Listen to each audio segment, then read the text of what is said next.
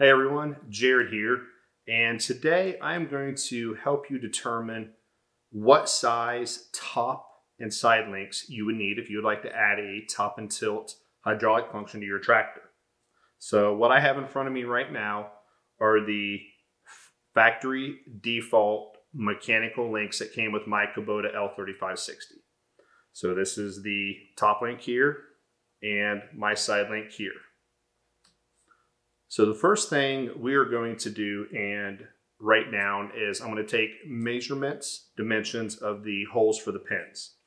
So I'm going to use my digital calipers.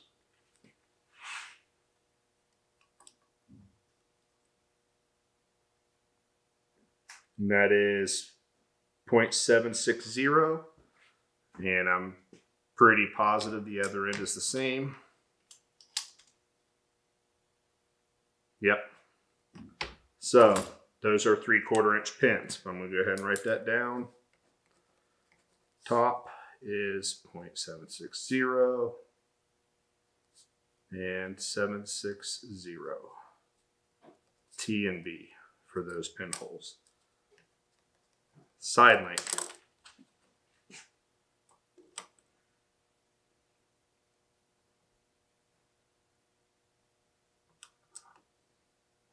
Top is 758. So once again, 3/4 inch hole.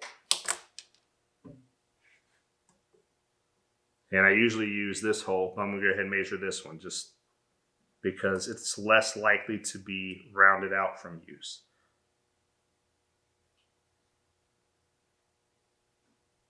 .6485.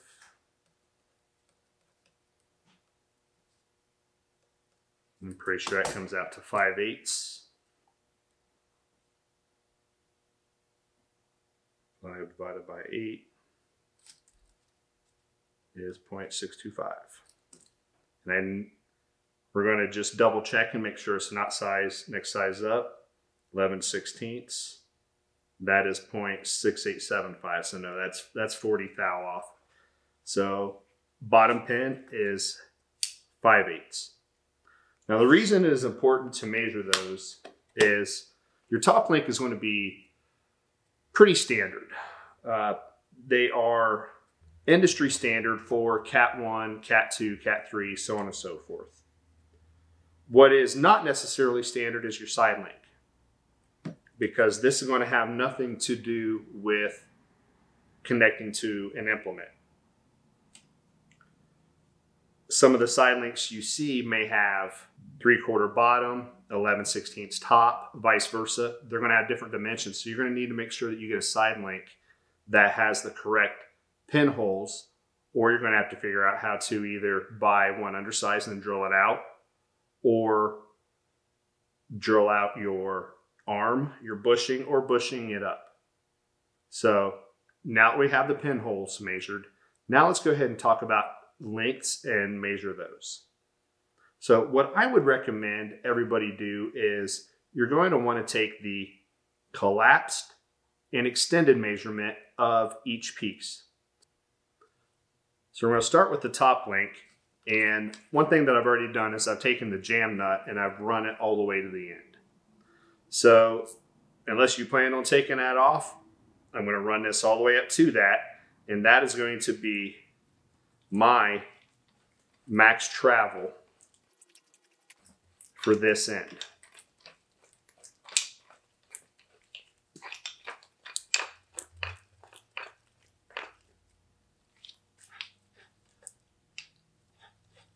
And we'll run the other end all the way in, bottomed out.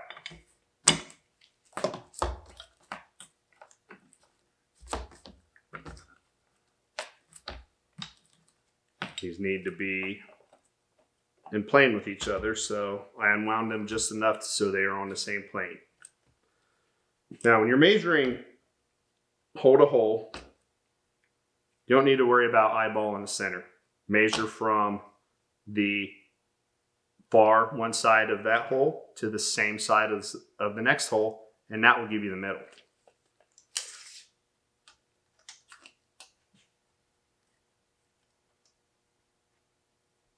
This is roughly 20 3/4. So top retracted are 20 3/4. Now we're going to go all the way the other way.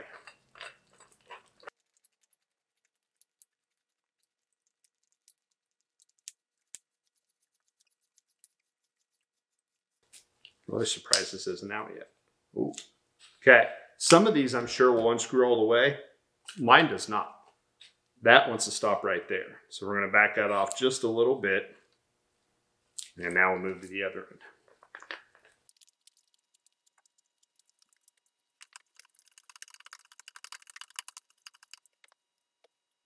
Now, if yours unthread all the way and come out, what I would recommend you do is hold your threaded tie rod part up next to the center section and figure out how many threads overlap you're going to need to get through the threaded part of the body. You're going to want a minimum of that much overlap for thread engagement. You don't want to have only 2 or 3 threads, or you will pull that right out of there. So now we'll lay this down.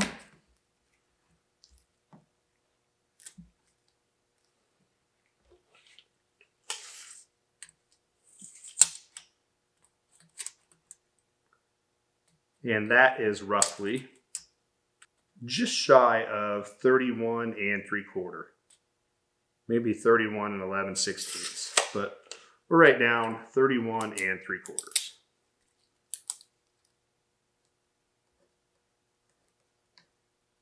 And that is extended E.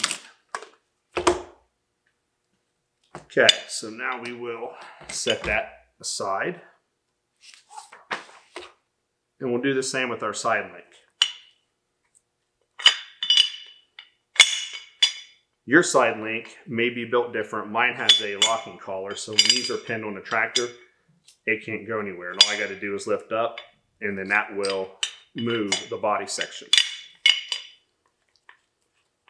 I'm going to go backwards this time on this one. We'll do the extended first. Okay, mine has a machined recess in the threads there.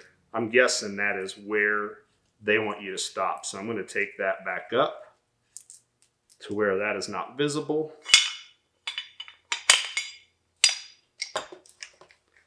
And now we will unthread the top part.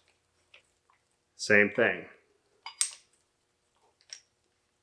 Machine groove, we're going to back that down.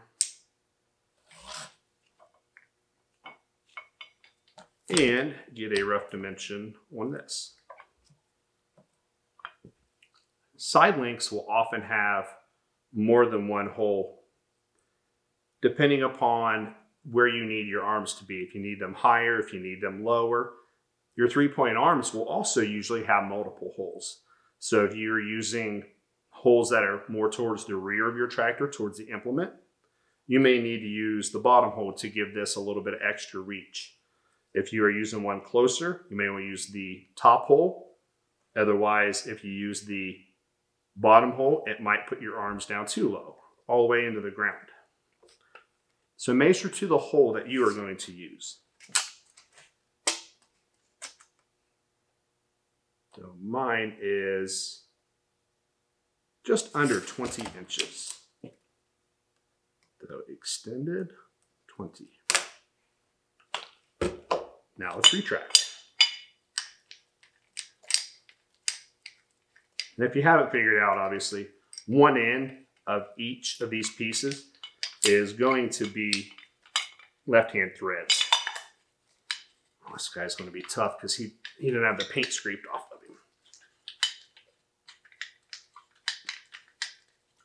him. And one's left-hand thread, so when this is mounted in a tractor and you thread or spin the body,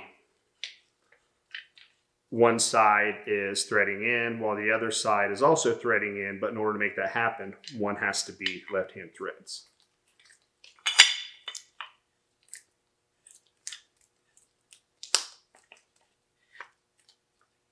That is as far as that guy will go.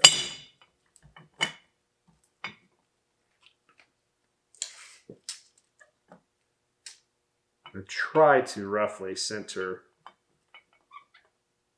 the ball in there. And that is about 15 5/8.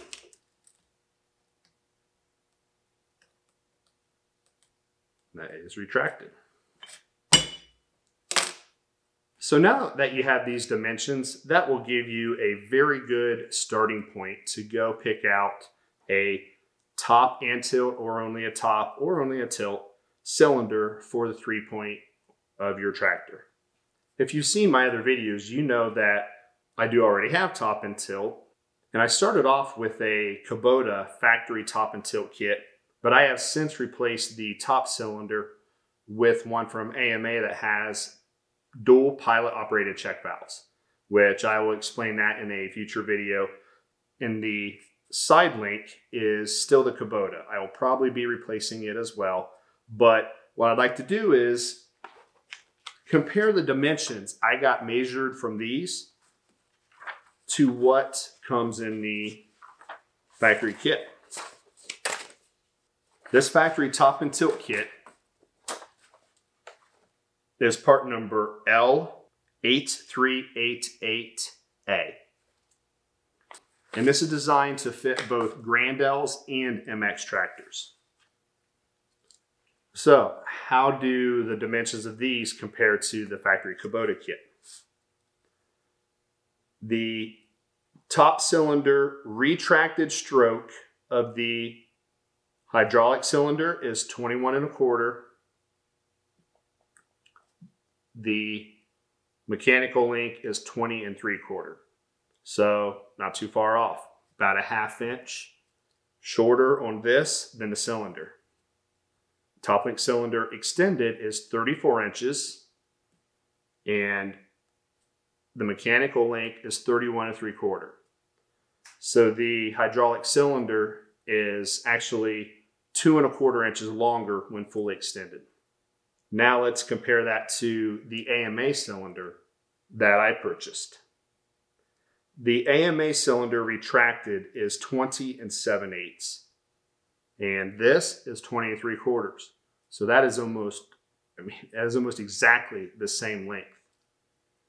Extended, the AMA cylinder is 31 7/8, and this link is 31 3/4. I mean, once again, pretty much identical. So I had not measured this ahead of time to pick out my AMA cylinder. I actually just hopped online and picked out one that was pretty close to the factory Kubota cylinder that I had. But now that I'm comparing these dimensions, the AMA matches it even closer. Now, if I was to have to pick a cylinder that did not match these dimensions closely, what would I do?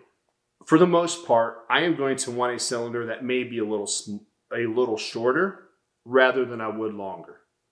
If I have the tractor there and I have my implement behind me, the likelihood of me needing to really pitch that implement down is going to be pretty unlikely.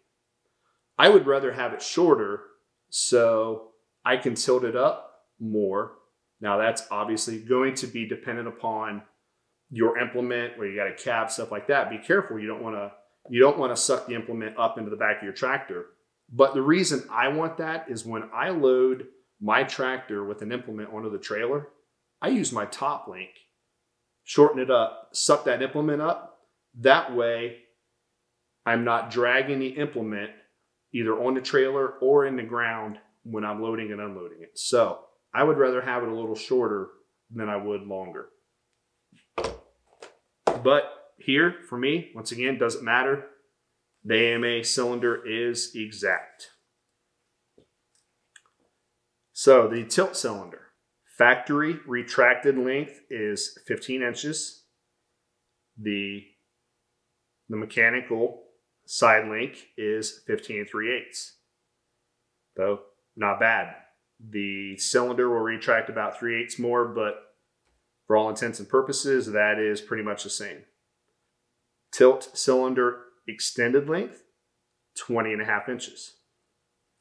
This link, 20 inches. So the hydraulic tilt cylinder goes about a 1/2 inch further. That is actually perfect. We have 4 5/8 travel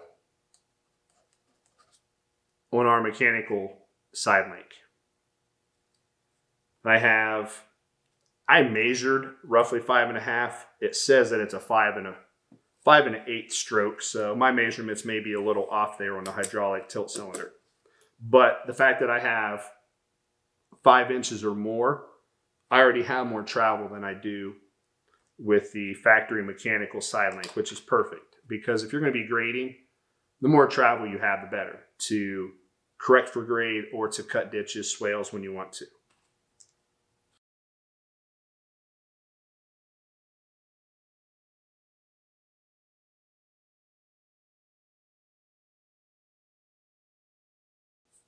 So before the video is over, if you guys can do me a favor, can you go down into the comments and let me know, do you have a top and tilt cylinder? And if you do, what do you think about it? And if you don't, do you plan on getting one? And then if this video is helpful, please do me a favor and hit the thumbs up and like the video.